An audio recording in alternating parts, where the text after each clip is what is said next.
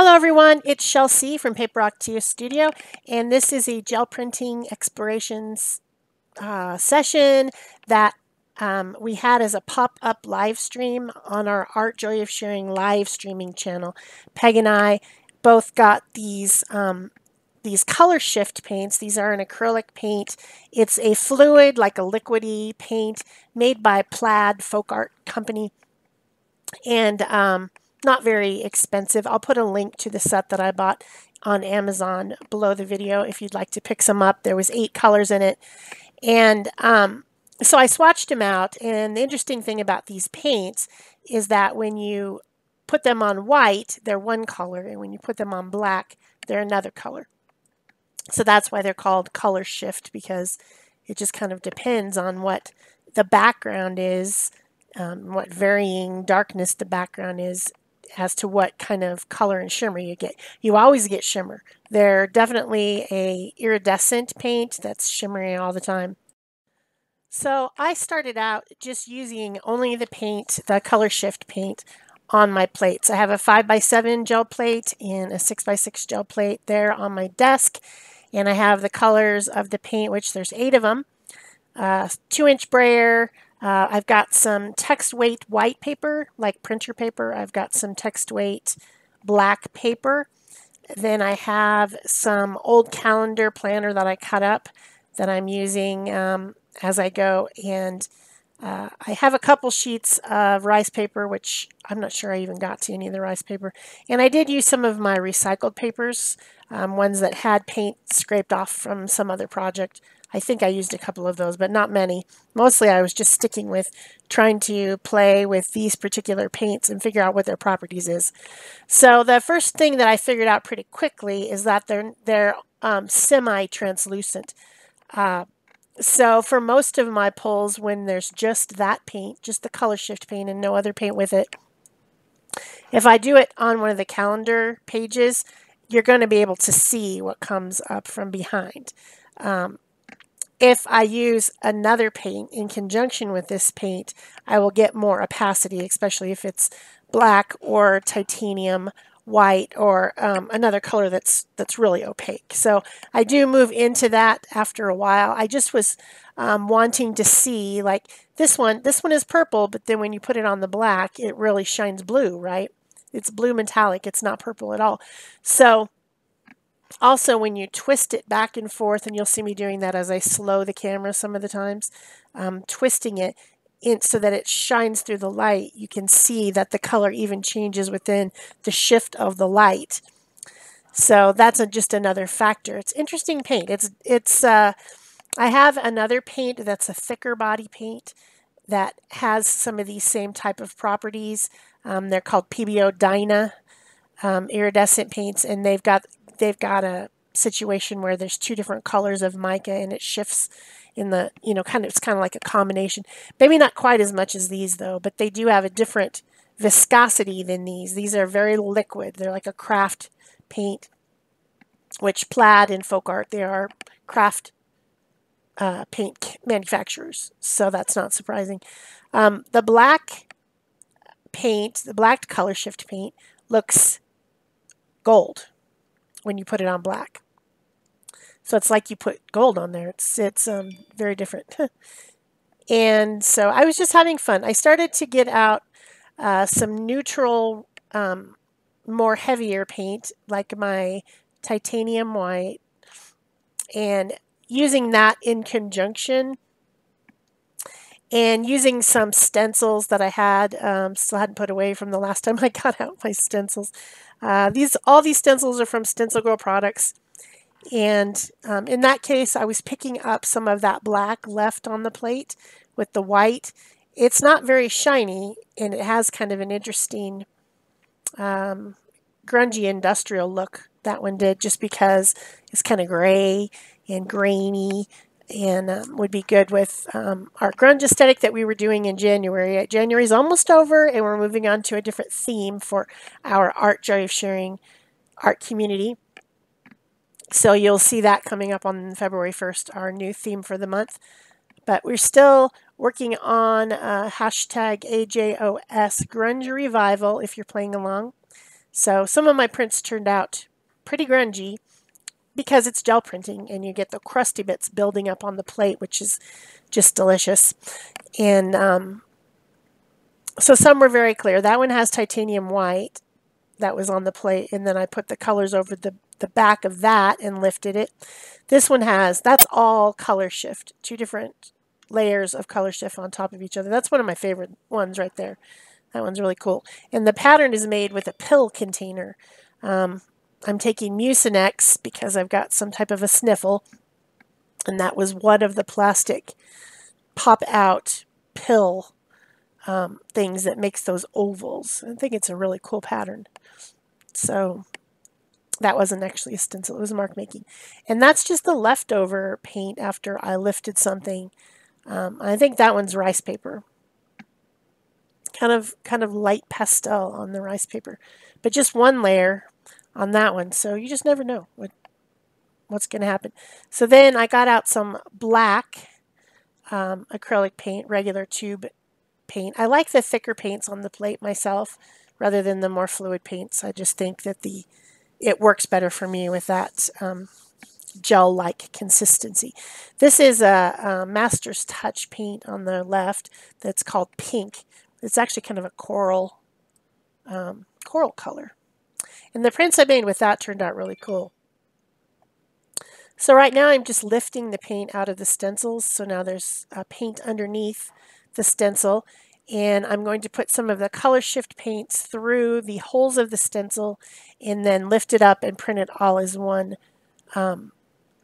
piece so that the background is the original paint that I put on there and the foreground is the shiny paint. So there's this contrast between the flatter paint and the real shimmery paint. So that's what these were about. And they both turned out really cool.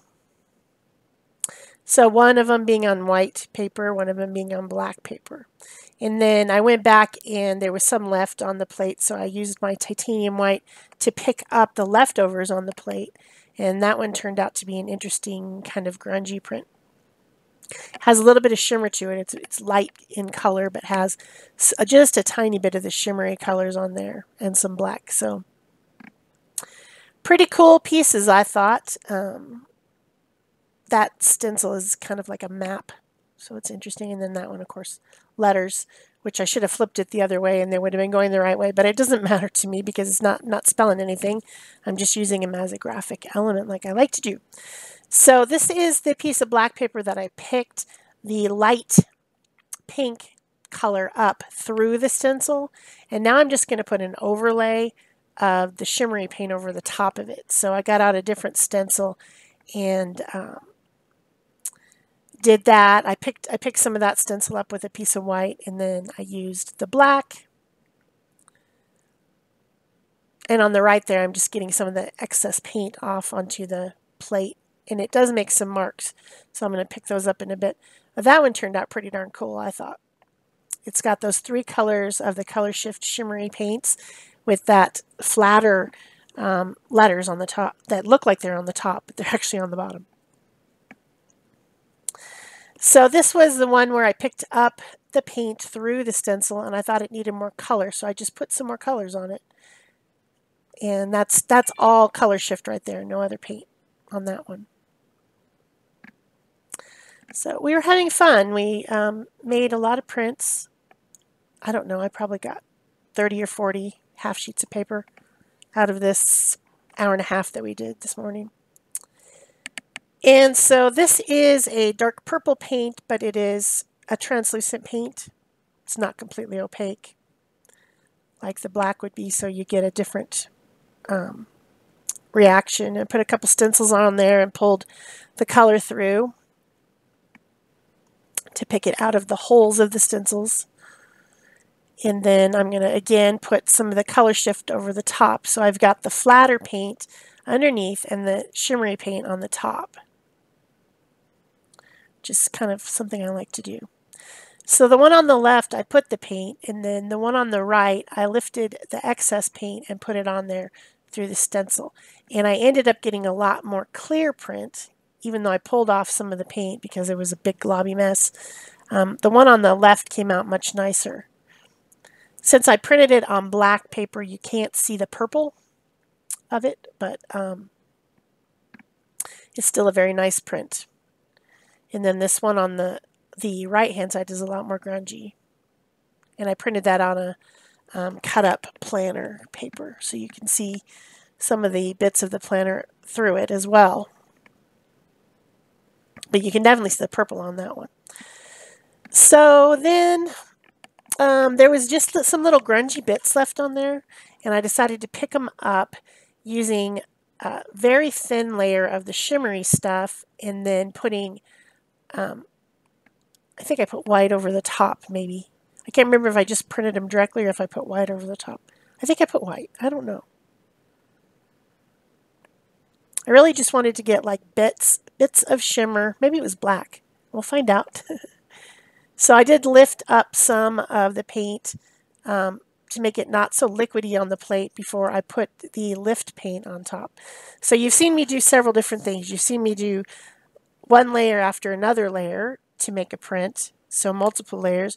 You've seen me do 2 layers on the plate and pick it up without any pickup paint. And now I'm picking up with pickup paint. So this side I'm picking up with white, that side I'm picking up with black with the opposing colors of paper. And you end up getting a little bit of the pattern, a little bit of the color shimmer in there, but it's not as pronounced. And that will be a very interesting collage paper. Same with this one. There's a little bit of shimmer, but it's not as crazy as full color shift paint. So then this one still had a lot of leftover crusty bits, and I thought, well, that would be fun to pick up. So I got out some more of the paints, the color shift paints, and I put them all over, wiggling my brayer around a lot. Also, a lot of the roll-off sheets that I got were really nice too, because they got all that shimmer on them too. And it tends to blend the paints and make interesting colors. I did not try to make any new colors with these. I think that you could, like if you put the pink and the yellow together, it would make an orangey coral color. But I didn't do any color mixing at all, except for just on the plate. So these little grungy papers turned out pretty cool, I thought. So you've got the black underneath and then some of the shimmer. And then this had just a little bit of grunge left over, so I picked it back up with that same print. And that one almost looks like, with just a little bit of mark making, you could frame it because it's an abstract. And so I was just using my frame to see what it would look like. I mean, that would take very little more tweaking to make it into an interesting abstract piece, I thought. Simple as that. So here's some yellow, very, very light yellow paint. I forget what it's called. Something light. I don't know. Anyway, I decided to print cactus onto that piece that just had like the random paints brayered on it, on that plate on the left. And that turned out kind of interesting because I had the yellow coming through to make the cactus prints.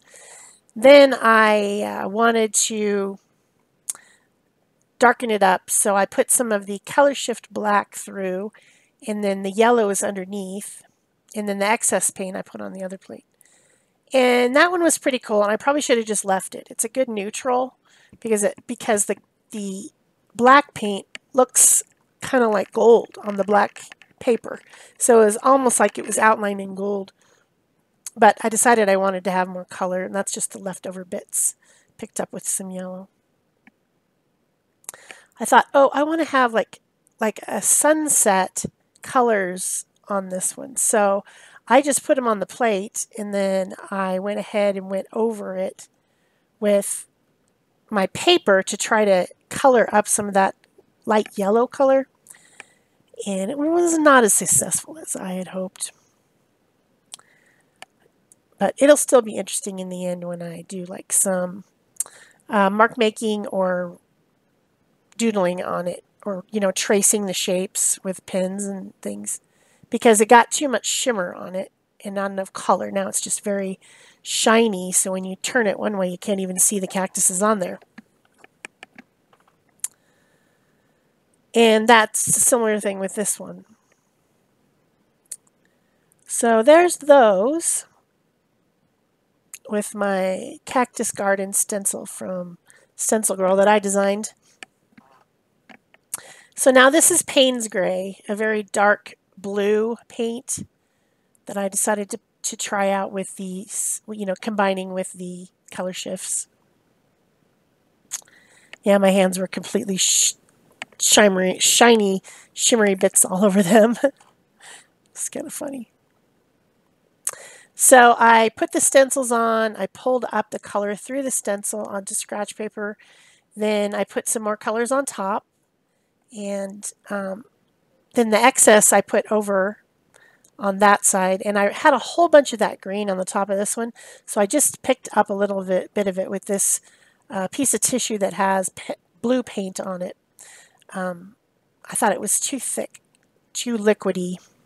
And then this is a piece of rice paper that had some pink paint on it. This is when I just take a piece of paper and I scrape excess paint that I've been using that I don't want to waste onto paper, and it's fun to print over the top of those as well. I didn't get organized enough to pull all of them out this morning when I went to do this, or I would have had some more of the recycled, or not recycled exactly, but ones that I'm reusing, I guess. So then this time I decided to play with some blue, so I got light blue paint out. That is just the leftover paints that I rolled onto there, and then I picked up through the stencil, and that's a very pastel-y but shiny piece, which will be interesting in a collage, I think. Good one for that. I hope you guys are enjoying this video. If you are, please remember to give it a thumbs up. Leave me a comment or a question below. Subscribe if you haven't already, and turn on your notification bells if you subscribe. And of course, you can still join my channel membership for $1.99 a month, and you get exclusive content.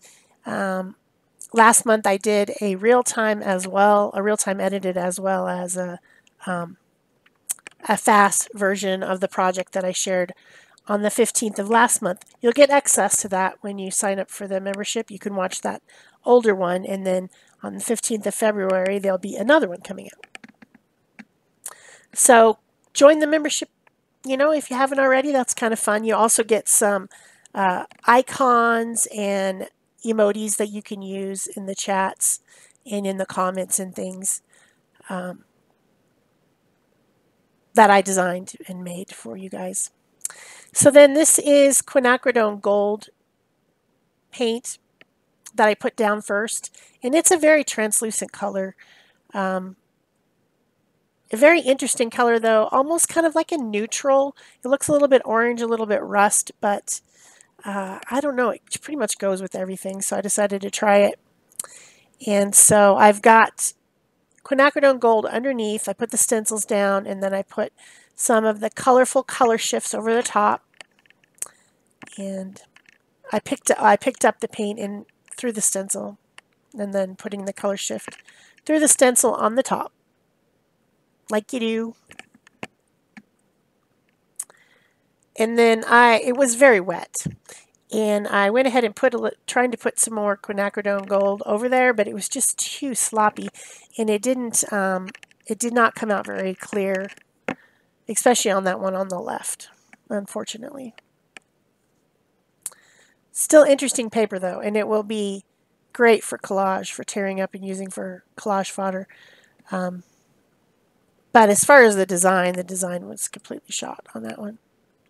And I kept picking up that kind of bamboo grass one is interesting too, because it's got a lot of pattern on it for collage later. And then that's just my roll-off piece, and I picked up whatever was left on that plate with my roll-off piece, and I think that these are the last ones. There's going to be a flip through of all of them, so you can watch that. It's coming up right now. That's all the ones with the quinacridone, pretty much. So I've got some that are roll-off papers or printed through papers that I didn't necessarily slow down for. And then a lot of other ones, just all kinds of them. So I hope you guys enjoyed this. If you're interested in purchasing that type of paint, I'll put the little set, the link below to my Amazon store. You can always buy things from my Amazon affiliates page anytime you want to see what the things I use all the time. You can go over there, and I get just a few cents when you do that. But, you know, anything helps. So that's it for me. Thanks for watching. Bye-bye.